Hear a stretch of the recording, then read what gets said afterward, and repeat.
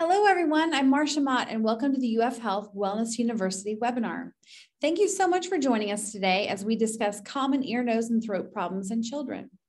I'd like you to introduce you to our speaker, Dr. Thomas Schrepfer. Dr. Schrepfer is a board-certified otolaryngologist and an assistant professor of head and neck surgery at the University of Florida in the Department of Otolaryngology. Dr. Schrepfer attended medical school at the University of Zurich in Switzerland. And after obtaining his medical degree, he completed an anesthesiology internship and general surgery residency in Switzerland. He then pursued his otolaryngology residency at the University Hospital in Zurich, where he focused on head and neck surgery. He completed a pediatric otolaryngology fellowship at Children's Mercy Hospital in Kansas City, Missouri. Then he followed that by a pediatric otolaryngology fellowship at Emory University School of Medicine in Atlanta. Prior to joining UF Health, Dr. Schrepfer was a research fellow at Children's Mercy Hospital and the Craig's Hearing Research Institute at the University of Michigan. During his more than 10 years of clinical and research and training, he gained experience in multiple areas of ENT, ranging from facial trauma to pediatric endoscopies to open airway surgeries and more. If you have questions for our speaker today, you can submit those questions at any time using the Q&A button at the bottom of the screen. I know this is going to be a wonderful webinar, so feel free to submit your questions at any time. And at the end of the questions, I'm going to go ahead and read those questions out loud. Dr. Schrepfer, I'm going to turn it over to you now. Thank you so much for joining us today. Perfect. Thank you. Thank you so much for the really friendly introduction. I'm really excited to be here. I think you already, or hopefully saw the presentation from my partner, Dr. Collins, a month ago about the ears.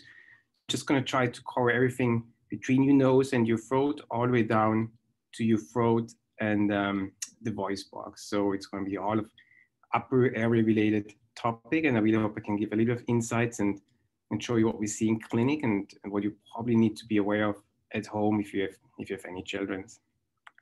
Hold on, there we go. So I created a little overview. We're just going to get started with some anatomy so we can talk about, introduce some common terms and words that we're going to use throughout the presentation. And then we just start out with what is noisy breathing, what do you need to know about it, when do you have to be concerned, when do you want to address certain things with your primary or even see us. Most common issue or diagnosis we actually see, especially in small kids or infants that associate with noisy breathing, will be laryngomalacia. It's a really interesting topic. I have some good videos to show you. Then we move on to throat issues such as recurrent sore throat, tonsillitis, and of course obstructive sleep apnea. And we're going to round it up with nasal-related concerns such as snotty nose, runny nose, or when to think of more complication of sinusitis.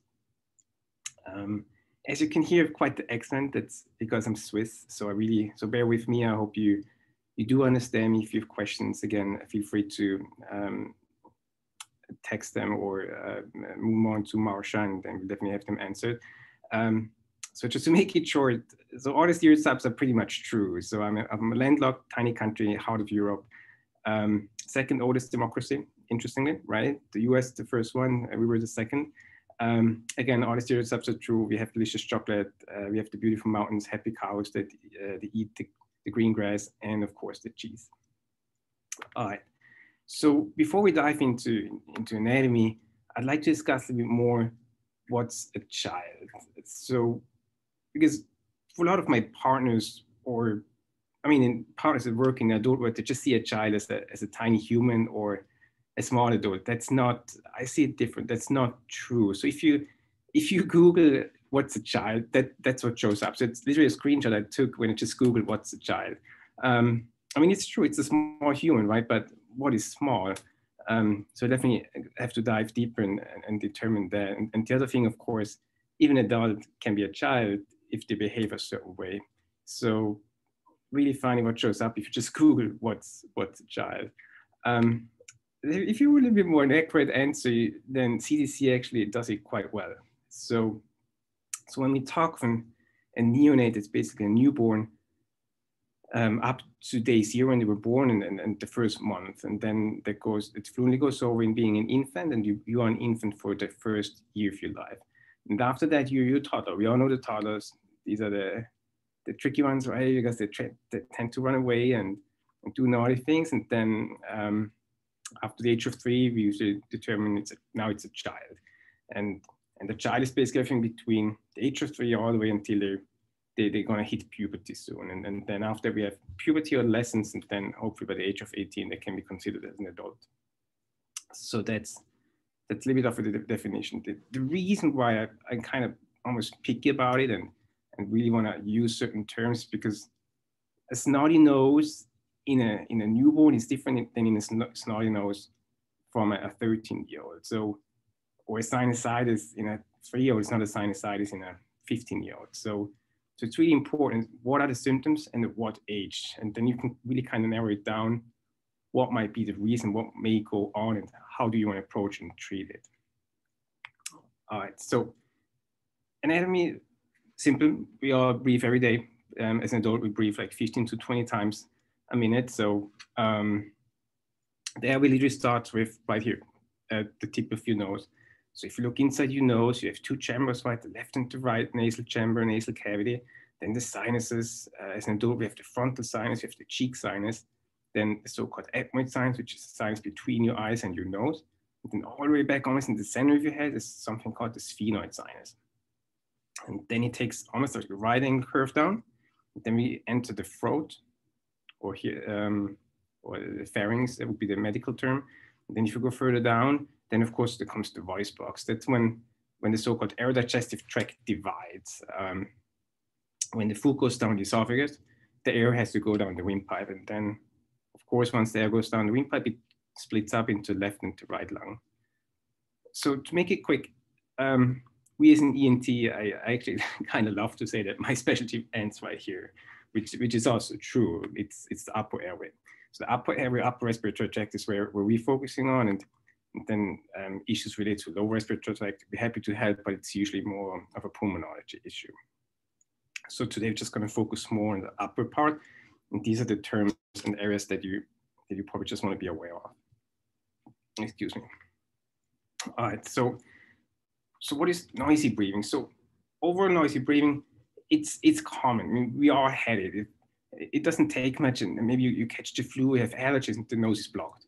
When the nose is blocked, you may breathe more through your mouth, and then when you fall asleep, then your wife kicks in like, hey, stop snoring, right? So it's noisy breathing. Eventually, it's a whole realm of certain things that we can just consider it's noisy breathing. The question is, when do we have to be concerned?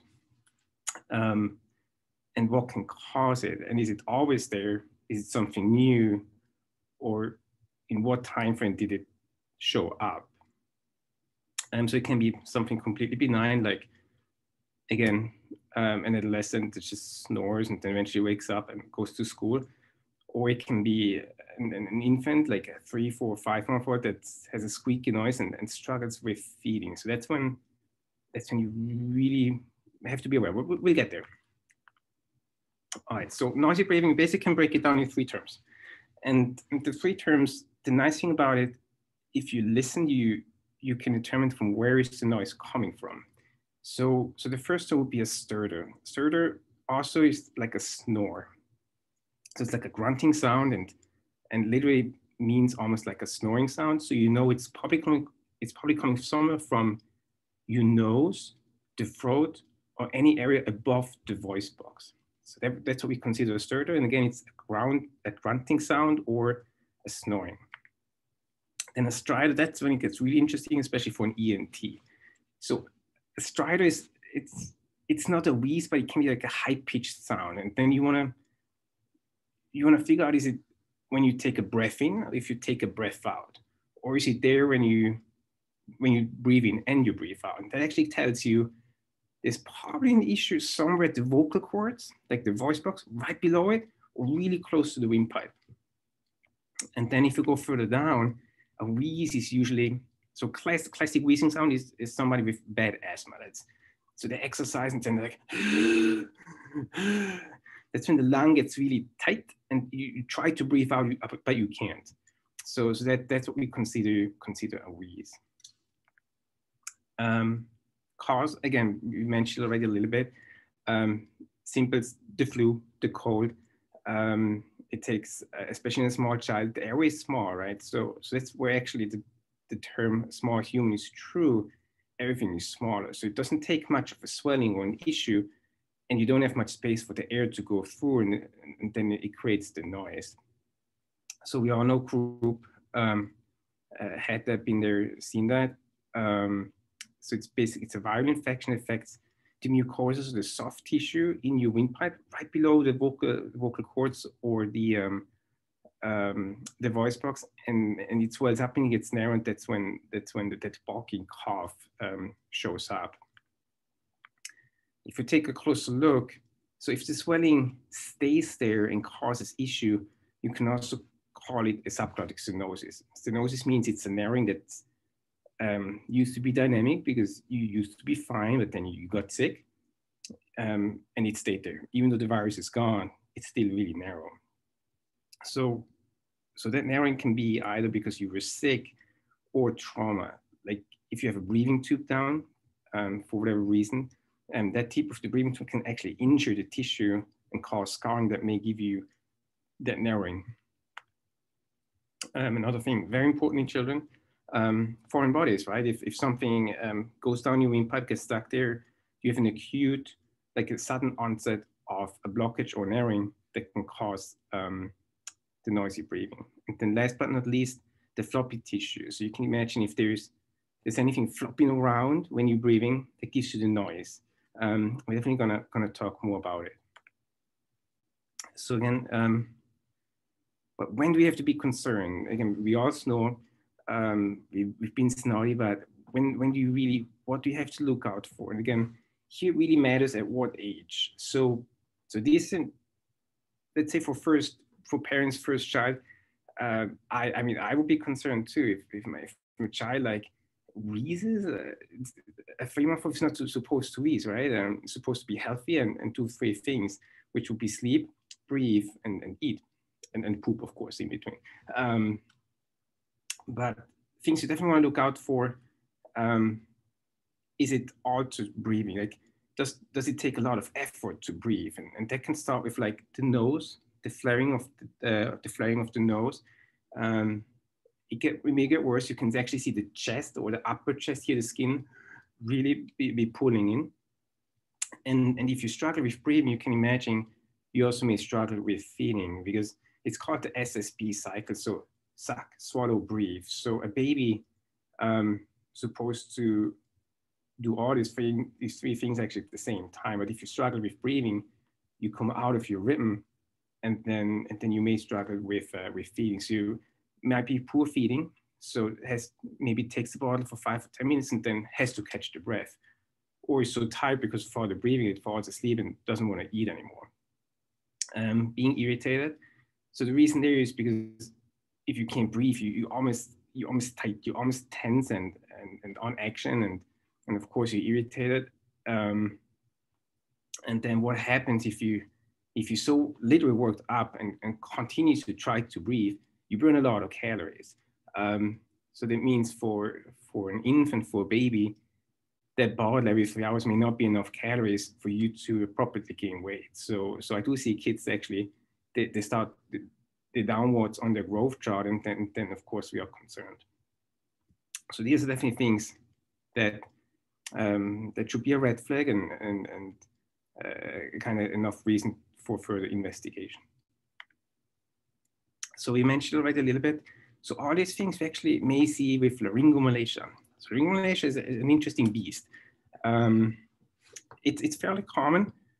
The good news, it don't always has to be bad. So I have two really nice examples. So I really hope you can hear this child breathing. So he's tiny. I think he was only 2 or 3 months old, and you can hear. It's like he starts out with the grunting, almost like a snore, congestion, grunting sound. And then in between, he has that high-pitched squeaky sound. Just gonna play it again so you can listen.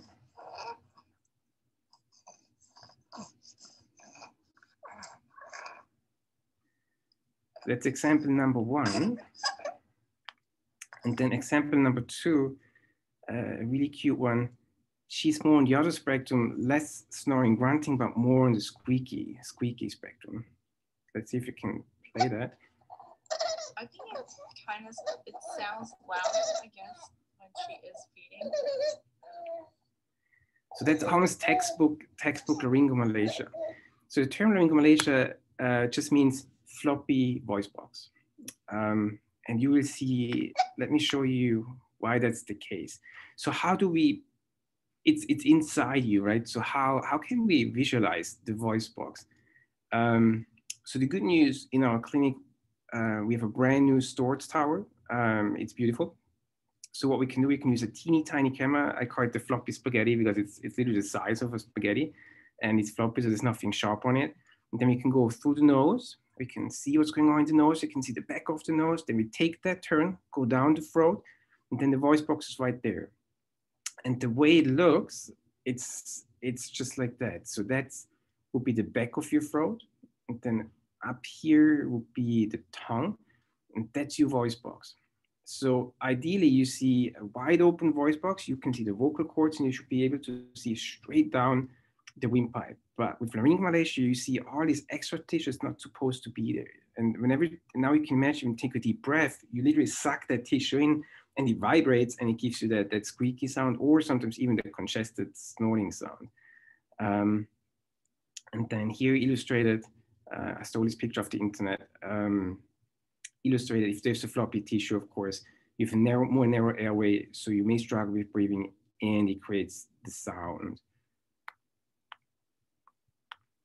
All right, what can we do? So it really depends on all the symptoms and how the child presents. If the child is just noisy, but otherwise happy and growing and doing just fine, then we do nothing. So I'm a big believer in best medicine, sometimes just doing nothing. But there's a certain degree, right? Of course, if you struggle with feeding, you may also speed up. If somebody speeds up more, you can imagine that also you may have some acid reflux. So whatever was in your stomach came right out, and what's right there, it's your voice box. So it actually may irritate and cause some inflammation of your voice box, and then that can also lead to that floppy extra tissue. So next step would be, if there's concerns with feeding, speeding up, would be a PPI, like a acid medication. I usually start up with like 30 days and see if that helps. Takes away the irritation and decreases the speeding up, and hopefully then gives the child some time to grow out of it. So the good news with uncomplicated laryngomalacia, everybody outgrows it by anywhere between the age of 12 to 24 months. If you there's different sources. Some say by the age of 18 months, but 12 to 14, so that's when you usually outgrow it. The other thing, of course, besides speeding up, if you struggle with the SSP cycle, so if you struggle with sucking, swallowing, breathing, you actually make choke. So if somebody takes a sip, or a child, you take the bottle, and the child immediately coughs and chokes on it, then that might be a sign of laryngomalacia as well. So there's actually literature out there that 74–75% of children with laryngomalacia, they do have a certain degree of dysphagia. Dysphagia means issues with swallowing. So that means liquid, milk, or formula may, instead of going down your stomach, it goes to the vocal cords or even into your windpipe, and that's not good. So if the concerns for that, then we can always get a swallow study with our awesome speech team at Shands. And then the third thing, you may have sleep apnea. So with laryngomalacia, you can imagine if there's a floppy tissue, it's like having a blockage. So when you lay flat, and you may literally choke on your own tissue right there. So if all that's the case, then sometimes we have no other choice but tell the parents, I'm sorry, but we should probably fix it. And the way we fix it, we take the patient to the OR. You need a highly trained pediatric anesthesiologist. Here's Dr. Dooley. He's amazing. It's one of my residents. And then you take a look straight to the mouth. So it's called direct laryngoscopy, because you use a metal tape tube to push the tongue down and get a straight view onto the voice box. And that's what you see. So you can see that's not a happy voice box because you can't even see the vocal cords. So everything is floppy and curled up. So that's textbook style laryngomalacia. Here's another picture. You can see it's really tight and curled up. And all we do is we actually don't have to do much to help improve. So you just have to release. It's like a flower that wants to bloom. So you release the tissue, and that's how it looks. So here, that's now a happy open voice box. And there is more than 90% of those children usually do a lot better and helps them to outgrow it quicker. So that would be the surgical solution. Yeah, and again, happy to talk more about it and answer questions if any questions about that. So moving on from a problem that's more in smaller children, such as infants, we can now move on to more throat-related issue. We all had, I'm pretty sure everybody has a history of sore throats. So what are adenoids and tonsils? So you can take a tongue blade or a toothbrush, and I'm pretty sure you've seen your own tonsils when you take a look in your mirror.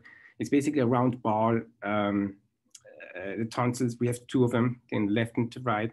They're a little bit hidden by the soft palate coming down, so they're hanging in there. And the adenoids, that's something we can't see. So the adenoids, it's a tissue. If you could see all the way back in your nose, it's hanging right there in that right angle corner where you go down into your throat. So here in the picture will be right there. And to make a long story short, it's a tissue filled up with immune cells. So they basically unites. So our whole body, right, we have our lymphocytes, our white blood cells that help us defeat infections. So adenoids and tonsils is basically a castle or a fort full with those immune cells to help and defeat infections. So that also explains why they're usually bigger in a small child, because what does a small child do? They love to take things in their mouth, especially their hands would probably just touch something that they shouldn't have touched. So it's important to have them. But once we get older, like middle school age, there's not much, so there's almost no biological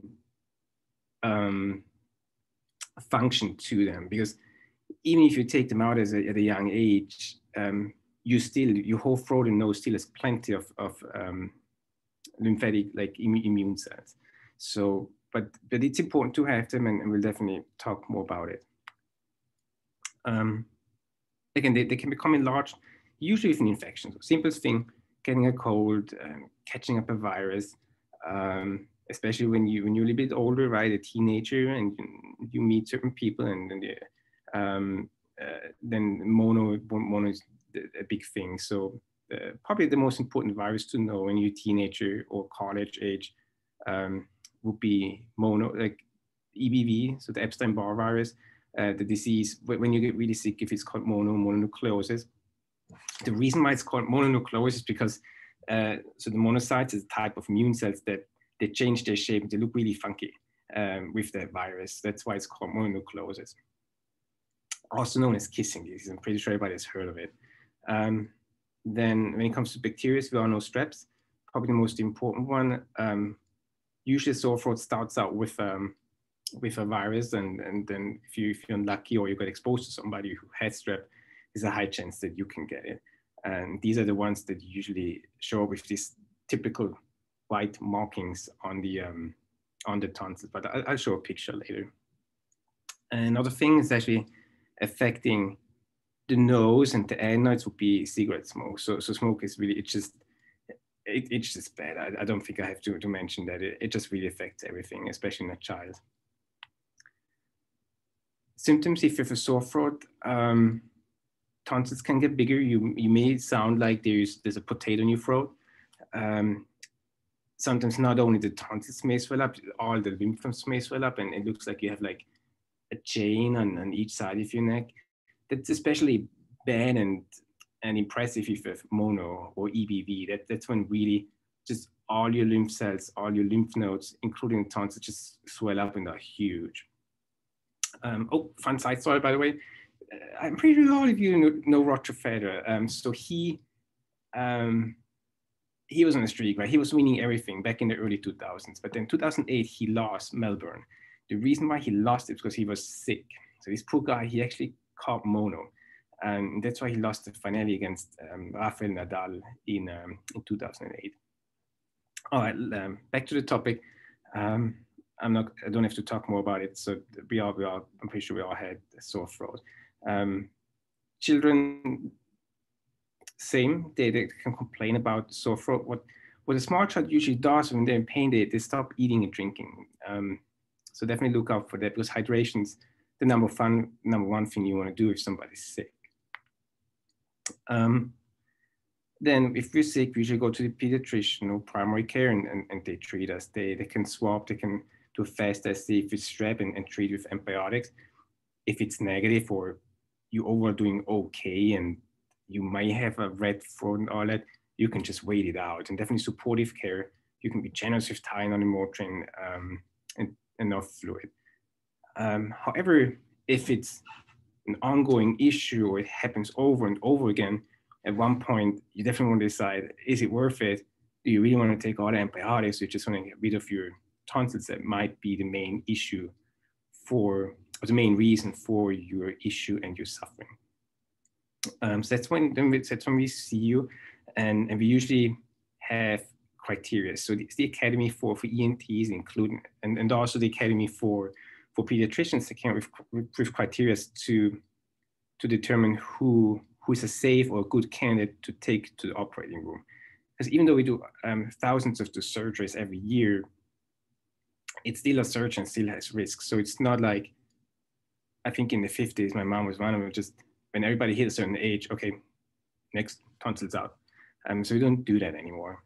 So you have to have at least, if it's within the current year, at least 7 sore throats, and they have to have certain symptoms. So you must be really sick, associated with fever, maybe enlarged lymph nodes. You may see the exudate, which is the white stuff on your tonsils, or they even are positive. If you had like 6 or 7 positive streps within the year, then you're an excellent candidate for surgery.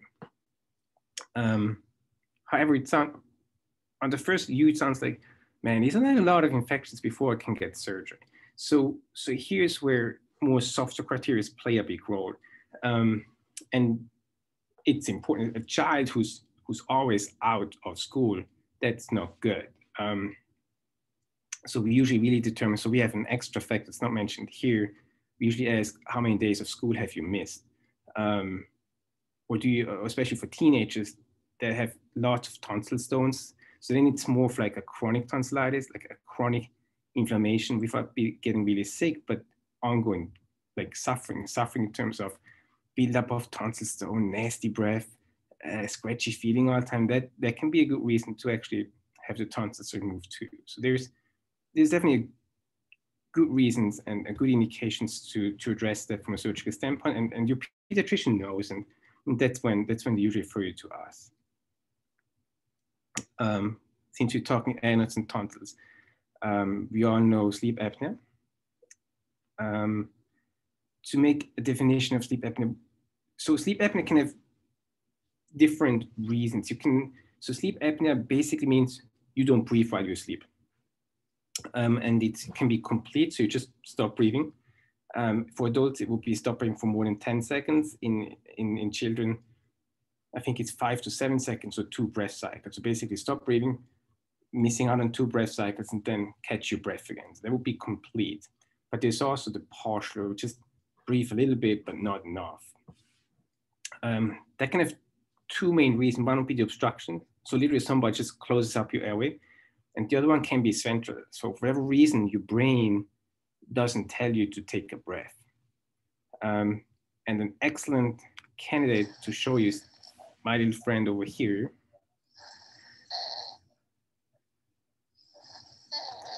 So he has all the symptoms of obstructive sleep apnea. His tonsils were, I'm not kidding, they're like meatball sized.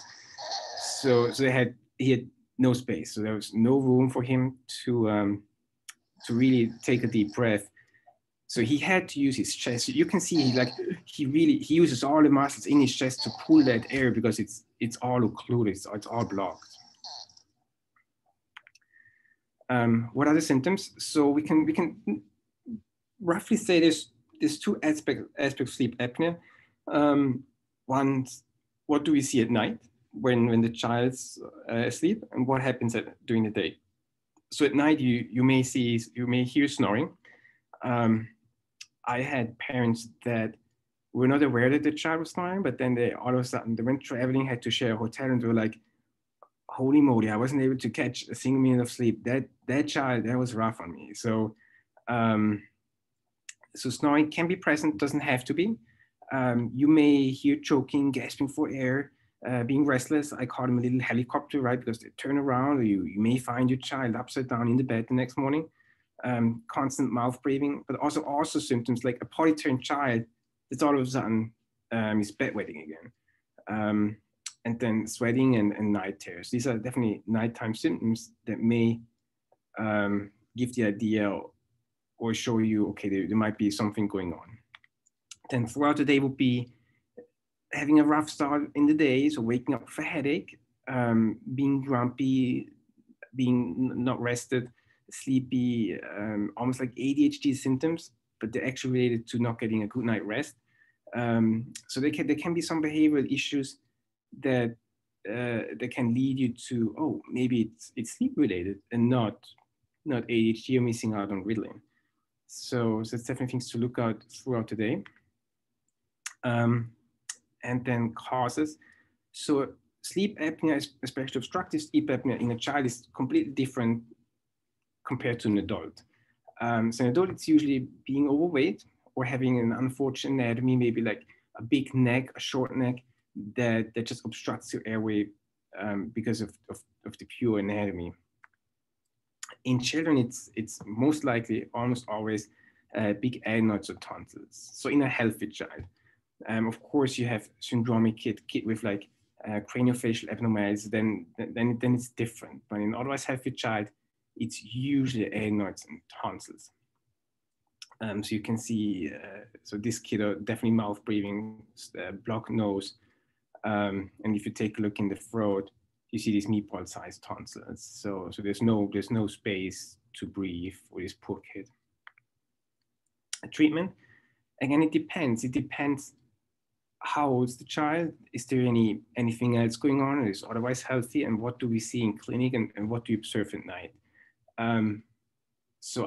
Because you have your child every single day, you know your child best. So if I have a parent telling me, hey, the snoring is so bad, it's out of control, he wakes up 10 times a night, he used to be potty trained, he's now bedwetting again, and he's just grumpy every morning. And then I take a look in the throat and see huge tonsils, then 1 + 1 = 2, right? So that definitely adds up. So that for me, it's pretty suggestive of sleep apnea, and then we can discuss next steps. If we're not sure, you just want to be in the safe side, we can always order a sleep study. A sleep study is basically, you go and see Dr. Abby Wagner, she's off 39th Mac Park, and you get all wired up, and they measure everything surrounding sleep and breathing overnight. So you stay there in the sleep center, connected to cords, and then they measure and can tell you how bad it's the sleep apnea. And then there's medical versus surgical treatment. So if the main issue is the tonsils, there's not much you can do with medicines. There's just nothing that shrinks them. If it's just the adenoids, then there's certain combination of medication that actually do an excellent trick in shrinking that tissue and helping you breathing better through your nose. But again, if you decide, okay, let's just get rid of those tonsils, it helps. So the cure rate or the rate of improving the symptoms is extremely high with taking out the adenoids and tonsils. So that would be before you take them out, and that's right after. And you can see, so immediately after the surgery, you can see why this child is probably going to breathe better. Now to just round things up, we can talk a little bit about sinusitis. So with the term sinusitis, I'm struggling, because here's the problem with the sinuses. A newborn doesn't have sinuses. So the sinuses, they develop slowly. For example, a frontal sinus and the sphenoid sinus, we only get those once we're hitting the age of like being a teenager. So a runny nose in a child, it's extremely common. And I'm pretty sure everybody who sends their child to daycare knows it. The question is, when is it worse, and when do we have to look out for something else, or when do we seek further treatment? So again, main reason, exposure to viruses, it can be bacterial, but it's usually a virus, maybe combined with allergies. And then again, I have to mention it, it's the smoke. It can just, it's just a really huge irritant to your poor little mucosa and tissue inside the nose. And then, including myself, I always thought, okay, I'm stuffy and can't breathe because there's too much mucus. But it's, before the mucus actually happens, the tissue gets irritated and puffs up like a balloon. So it just narrows up the inside of your nose so that you struggle with breathing. That's why those nose sprays that you can buy over the counter, like the Afrin or the oxymetazoline, that's why it helps at the beginning really well, because you spray it in there and it closes up all your tiny vessels, and then you decongest and eventually open up the space to breathe. The problem with those sprays, you can never ever use them for too long. And too long means, depending on age, so as an adult, you can use it for like 5 to 7 days, but then you have to stop. And then the younger you get, of course, the shorter you want to use those sprays. And it's not a long-term solution either. But of course, if you can't breathe at night, you definitely just want to open up your nose and to help yourself with that. Again, to come back to the term sinusitis, I assume if you go to the pediatrician, they tell you it's an upper respiratory tract infection. That's correct, because the infection is not just limited to like a cheek sinus or something else. It's always a combination of your whole upper respiratory tract. So that's definitely correct. So it almost always starts up with a virus, and then it may get worse. A child you can have fever, stinky breath, like really, as mentioned here in the lower part of the slide, it's like having a bad flu. You're just not well.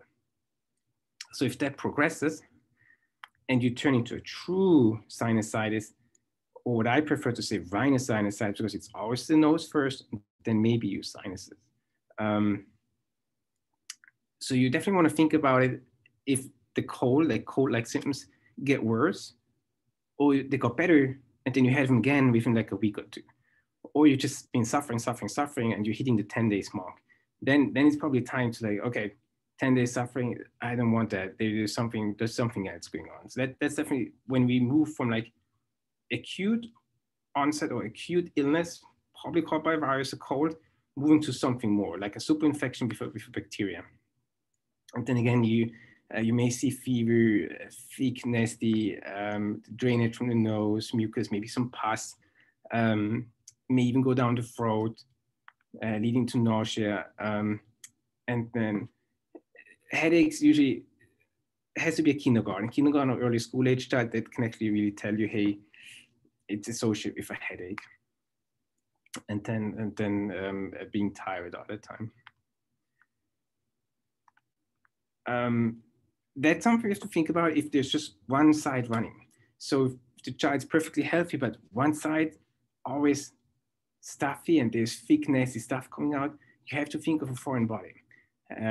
Because just the cold, it usually affects all of it. So you're sick on both sides, but just one side, especially in a toddler or a younger child, there might be something up there. I think 2 days ago, we just pulled out a door stopper of a child's nose. That was interesting. I just think whatever they find on the ground, they just put it somewhere. Or yesterday, the child, they put a rock in the ear. So children are definitely funny. All right, what can you do? Basically supportive care. So best treatment, supportive care. Number one, again, fluid. So make sure you drink enough. And then acute phase, you can decongest. And never forget allergies, especially here in Florida, it's terrible. So you definitely want to get started on that. So you can easily do a Zyrtec. If you're super stuffed and it's thick mucus, flush your saline. If you don't want to swallow Zyrtec, there's also a spray that literally has something similar to Zyrtec in it. So it tackles the allergies in your nose. But in my opinion, a more long-term and best solution, if you always stuffy up here, try 8 to 10 weeks, the combination of Singular and Flonase or Nasonex. Just like a nose spray with a steroid in it, and then the Singular, the Montelukast. And that medication, so the combination of those medications actually is shown to shrink the adenoids. And again, in a really small child that gets labeled as a sinusitis, it's just not true. In 90% of those cases, let's say a 2 or 3 of a sinusitis, it's the adenoids. It's nothing to do with the sinus. It's just the nose is blocked, but from behind, from the adenoids. And then first-line treatment, try the medication. Medications don't work with this side effect because that medication now has a black box label on it. So no, it's not ideal for everybody, but for the majority. Then we can definitely discuss to take down the adenoid tissue. So that was my quick overview of some issues that are airway related that we see. Now I just want to show you what happens if you get referred to us. So you might, if you're lucky, you see Dr. Collins. If you're not so lucky, then you have to deal with a guy with an accent. I'm kidding. I really try to be nice. So that's our clinic. Once you see in the front desk, you get taken in by our awesome MAs. They take you vitals. Just imagine it's a child and not an adult. So they take you vitals, take your height, because we want to know, is the growing, are you doing okay? On your growth chart, we take the temperature to see if there's nothing else going on. Then you get to see one of our brand new rooms. Then the MAs do the intake, ask you some questions, make sure we're up to date on, not insurance, I mean insurance too, but up to date on your pharmacy and past medical history and current medications. And then usually we come in and take a look and see what's going on. So I really hope I was able to show you a little bit what's the upper airway. So what does an ENT kind of deal with when it comes to airway, and what are the most common things you may see or think of. Then noisy breathing, especially important in infants, small children. What are the adenoids and tonsils for? What issues what issues are we dealing with, and how can we address those? And what's a sinusitis? So again, sinusitis, I think the first thing I have to take away, a child with sinusitis is not an adult with a sinusitis. So it's really, it's different. So there's a gray zone, and you have to think of different things. And then of course, what are surgical options? Because usually when you get referred to us, that means you primarily exhausted all the non-surgical options, and he now thinks you actually may benefit from something else. What to remember? I think it's like with the ears, the majority is self-limiting and doesn't need treatment with antibiotics. So it's actually, I think only the most recent data I read, I think only 20 to 30% of the sore throats are actually a strep or a bacteria that needs antibiotic treatment.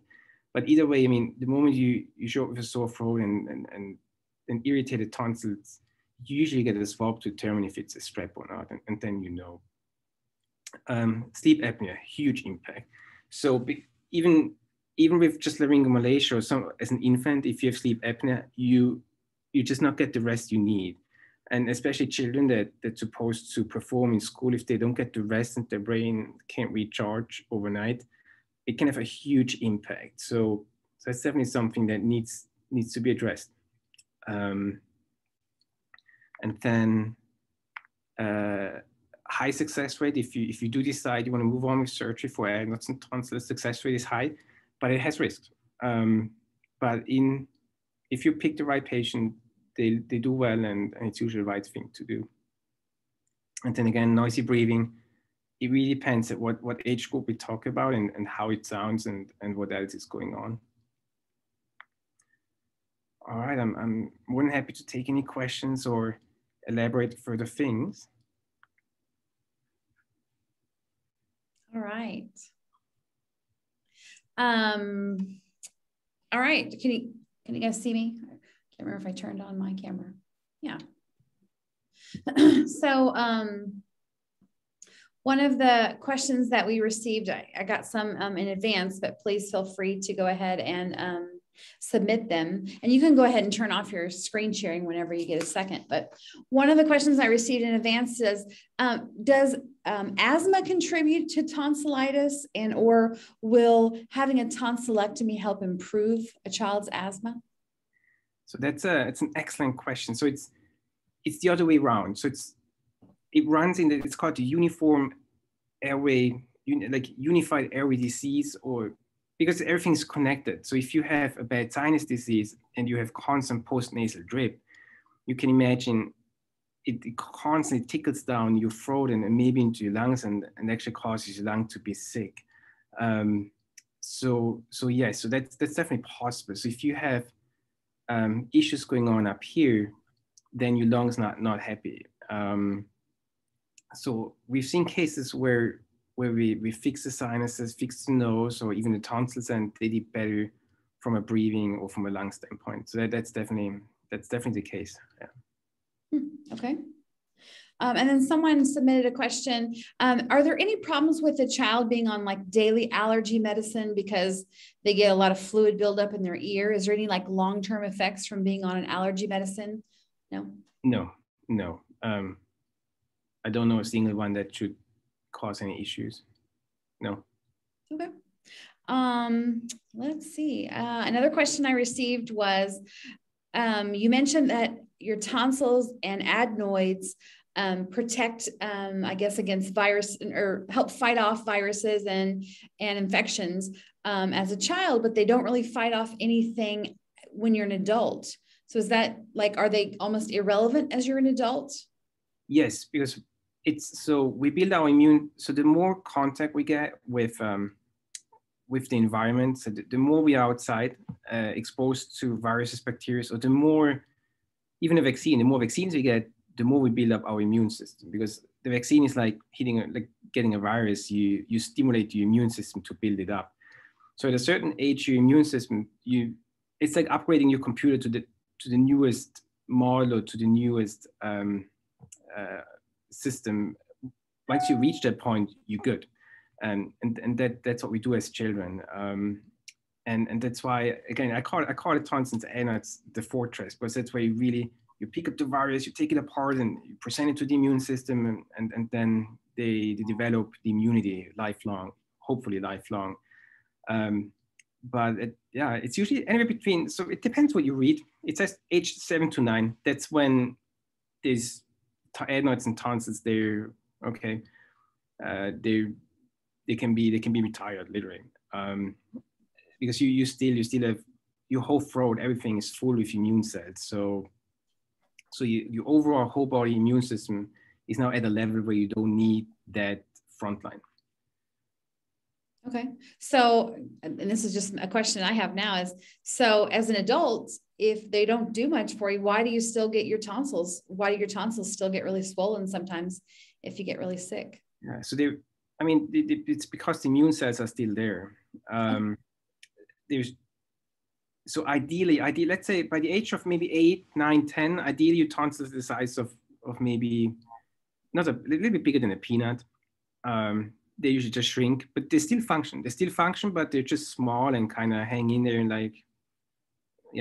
hang in there and not do much. But there's patients that they're hyperactive. They may have gotten stimulated too much and just stay huge. The classic one is EBV, mononucleosis, especially in teenagers.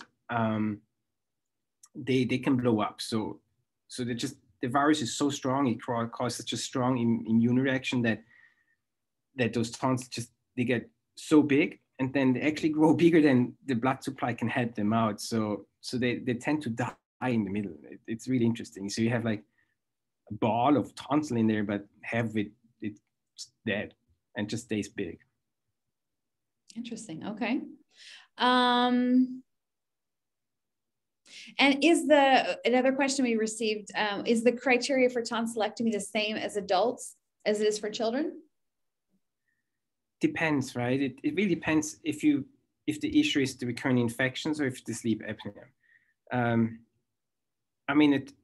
A child with sleep apnea has sleep apnea, and also if you get a sleep study, you get that number. It's called the AHI number. And in adults, if that number is higher than 5, that's when you are considered to have sleep apnea. In children, it's higher than 1. So basically, even if you have mild sleep apnea, you have sleep apnea. The question is, do you want to live with sleep apnea, or you don't, or you want to do something about it? And if your tonsils are the size of a walnut, then there's a reason why you're struggling. And again, the success rate with the surgery in children is extremely high. In adults, it's completely different. You may do better, but you never fix the problem in adult with just taking out the tonsils. All right. And then with infections, it shifts. So I had my tonsils open when I was 33. The reason why was I just waited for too long. I had like lots of, I never had strep, but tons of sore throat and scratchy feeling. And mine tonsils actually stayed big and nasty, and I had tons of tonsil stones. So once I finished my training, I just asked one of my friends, like, hey, take them out. And again, I was 33, so it was rough. It was 10 days of suffering, but it was worth it. I haven't had a sore throat yet, so fingers crossed, touching wood. Okay. We just got another question submitted, and I'm curious about this too. When your child is diagnosed with EBV, with the Epstein-Barr, does it ever really go away, or does it just lie dormant? That's correct. So it belongs to the same virus group as the herpes virus. So we all know the source, right? The cold source you can get from the herpes virus. It belongs to the exact same category. So you may get breakouts, and then it's just going to stay dormant. So the classic appearance, the classic mono appearance with the swollen lymph nodes, feeling like you got the flu, but instead of the flu being over after 7 days, you may have it for 10 weeks and lose Melbourne. So that's when it first shows up. So that's the first infection with the virus, the EBV virus. And then once you get older and maybe you're immunocompromised, you get a certain treatment or too much stress at work or whatever. And the second appearance actually it's the skin rash. So that can be another issue with EBV. All right. That's a good question. I appreciate that one. So I don't have any more questions that have come in. So I think we're going to wrap it up there. And I thank everyone for attending. I thank you for giving a great presentation and explaining a lot of these things for us. And thank you. Sure, absolutely. Thank you. Thank you. Bye.